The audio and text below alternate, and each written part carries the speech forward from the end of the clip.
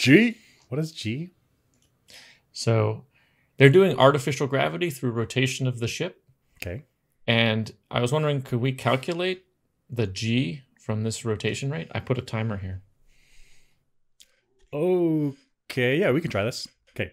Let's give it a shot. So I think we do not see a full rotation. I think it cuts away before there's a full rotation. Maybe we can get a half rotation in here. Okay. Let's choose a time that is easy. So I'm going to choose when this axis tube is vertical. Okay, I'm going to write this down. So that's 5 seconds and 35 milliseconds. Right? Okay. Yeah. Okay. How about when it goes? Yeah, let it play until it gets to the top. Yeah. That'll be a half revolution. Half revolution. There. Yeah, okay, so that's 10. Yeah, I like that. 10 seconds, 86 milliseconds. Yeah. So then the difference is let's say 5.5 seconds. Nice. So then the time for one revolution is now double that. So that's 11. 11 seconds. That's nice. That's nice. Okay. Yeah, that's actually really nice numbers. Okay. So that's capital T period, and the acceleration for circular motion is velocity, the tangential velocity squared over r. Yeah. I don't know how to get velocity out of this, so maybe we can rewrite that. The tangential velocity for circular motion is r omega. Okay. And so then omega to period is 1 over and 2 pi.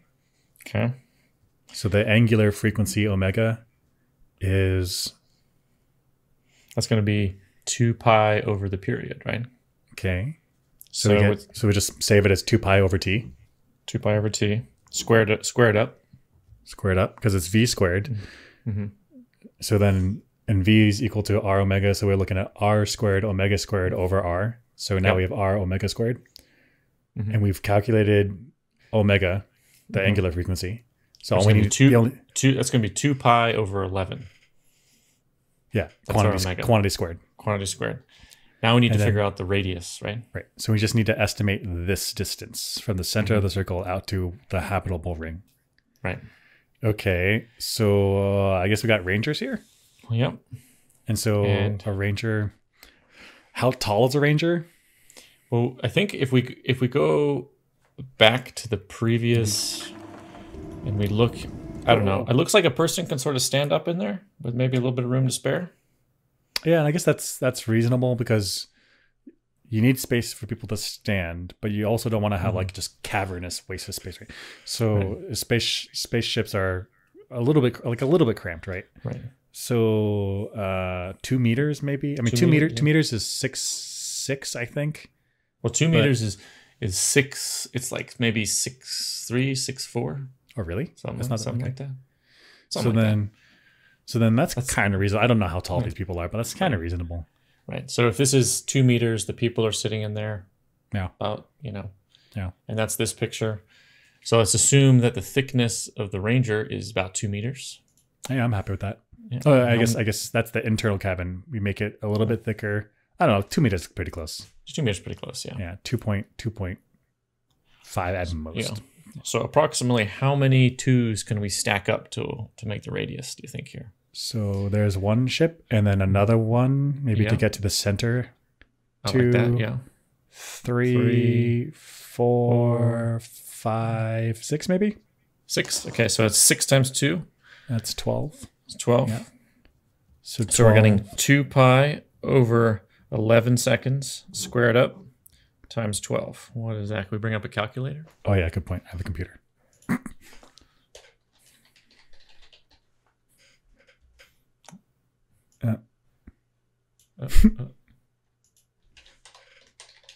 Yeah.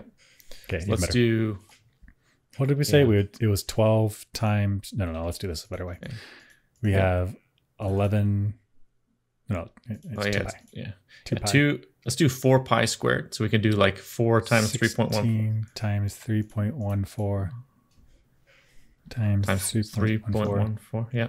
So that's divided by pi squared. Yeah. Divided by 11 and then divide by 11 again. Why do we divide by 11 twice? Because it's 2 pi over 11 squared, whole thing. because it's I don't think it is. It's omega squared r. Oh, 11 was the seconds. I see. 11 is the seconds. That's right. And then the whole thing is times 12. I see. Okay. Yeah, got it. Okay. So this is some low. This is some low. Whoa. We're looking for 9.8 meters per second squared in order to get Earth G, and we got about one. Now we did make some approximations with the size. I think our rotation period was good. I think it was pretty solid. I don't think there's much error in that, but I think the error would be in our approximation of the radius. Right. But not 10 times wrong. That's right. Not 10 times wrong. So I think the spin rate. What would they need? They would need to spin a lot faster. Oh, yeah, a lot faster in order to get the correct G. They would need to spin faster. G. So they would need to reduce about 3 times faster because it's omega squared. Yeah. So you need it to be one rotation to be about 3 or 4 seconds. That's fucking fast. That'd be fast. It's fucking fast. But I guess once you're inside the space station, you don't feel it. I guess there's also the possibility during the design phase they could just make the radius of the thing bigger, so that it doesn't have to rotate so fast. Yeah, about 10 times bigger. About 10 times bigger. Maybe you could do a combination, make it a little bit bigger, and have a little bit faster rotation.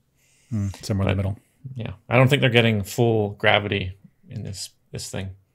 Which I mean, I'm okay with. Like, there's no reason why we need to be Earth gravity in the thing, right? That's right. You just need some gravity so that liquids fall into their containers and you can sleep and all kinds of different. You can walk kind of normally and yeah. Okay. Interesting. Does sleep get messed up in low G? I don't know. I don't know, but I think there's some acclimation. I mean, you can sleep. You're not sleeping on anything. Right? It's a float.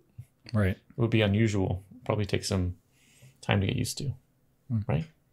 I don't know. I'm sure. Yes. I remember back in the day, NASA was like, would people be able to sleep at all? Like, does the body need to have a gravitational direction? But as far as I know, you just strap up against the wall. Yeah.